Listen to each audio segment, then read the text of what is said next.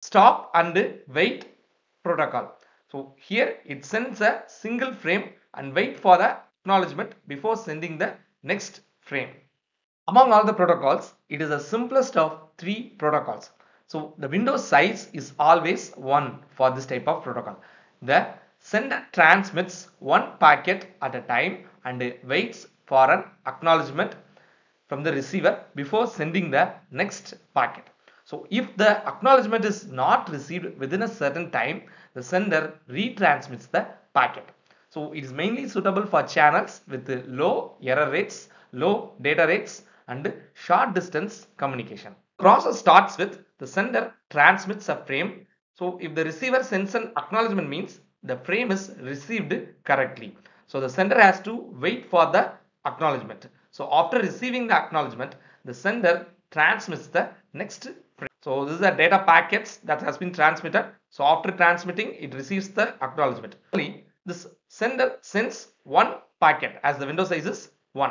If the receiver successfully receiving the packet, it sends an acknowledgement to the sender. So after that, it sends the next packet.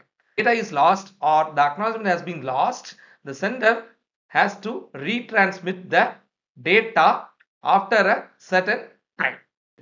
So it retransmits the original packet again. Some scenarios. So here is the sender, receiver. So the data sent by the sender, it receives the receiver, but the acknowledgement sent by the receiver has not reaches the sender. So after the timeout, it retransmits the data again. Then proper acknowledgement has been received. So the receiver sends an acknowledgement instead of a negative acknowledgement, because in every sequence of frame, a sequence number has been attached to the sender packet. There are some limitations of this stop and wait protocol. It is having very low efficiency. So it is ideal for most of the time and waiting for acknowledgements. So it consumes a lot of time. And it is having a high latency that causes an inefficiency in the network. The next type is gobackn automatic repeat request. Here the sender can send multiple frames without waiting for the acknowledgement, but it should keep a copy of all unacknowledgement frames. Here normally the sender transmits a window of packets to the receiver. If the receiver detects an error in the packet, it sends a negative acknowledgement and asks the sender to retransmit the packet again. So as well as all subsequent packets in that window should be transmitted. So the sender retransmits the entire window of packets that were not correctly received. So in the first step, the sender sends multiple packets. So after sending the multiple packets, it receives the acknowledgement in a sequential manner. Then after the timeout or the data that sent by the sender has been lost or corrupted, the sender retransmit the packet, including the lost packet, lost acknowledgement. Diagram flow. Step 1, it sends n frames, then receiving acknowledgement for the received frames. So if a frame is lost, then the sender has to send all frames from the window. Consider this simple example. So it is a total data size of 10. Here the window size is 4. So it calculates from 0, 1, 2, 3. Okay. So 0, 1, 2, 3. So this is the window size. So the data frame has been sent to the receiver. This is the first step. Then after receiving the frame 0, it sends an acknowledgement. Once receiving the acknowledgement of frame 0, the sliding window moves to one point to the left side.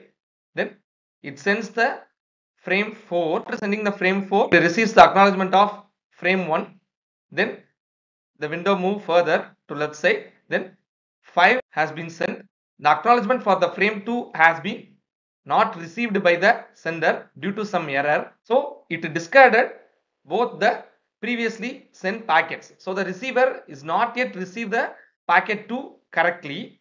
So it asks the sender to transmit the whole frames present in the window. So 2, 3, 4, 5 has been sent again by the sender. Advantage of this go back and automatic repeat request.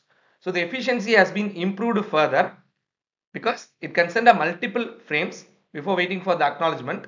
Then implementation is very simple, as the sender only needs to retransmit the packed frames from point of the loss. Disadvantage of using this method is it requires buffer for retransmit the packets, because rather than sending the lost frame, it has to send all the frames present in the window. Method is selective repeat protocol. So it is a type of error control protocol used in data communication, ensuring reliable delivery of data over a noisy channel. So unlike the previous two methods, rather transmitting the entire window of packets, the selective repeat method retransmitted the particular frame that were not correctly received by the receiver.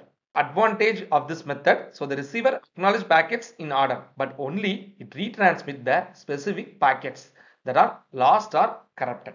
Based on a sliding window technique to manage the packets, that allowing multiple packets to send without waiting for the acknowledgement.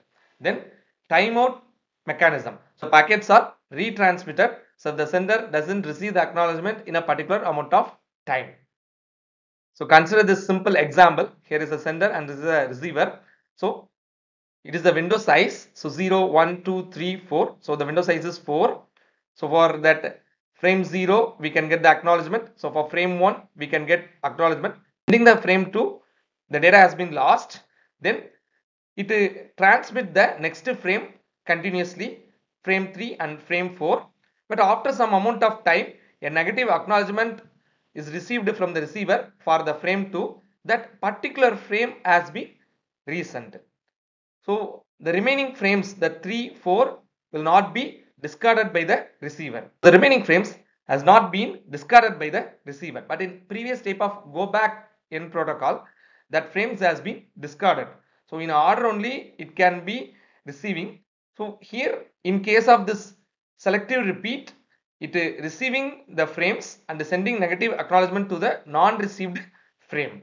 So once after receiving the frame 2, then it has the acknowledgement of the previous frames. So it saves a lot of time when compared to previous methods. Selective repeat method.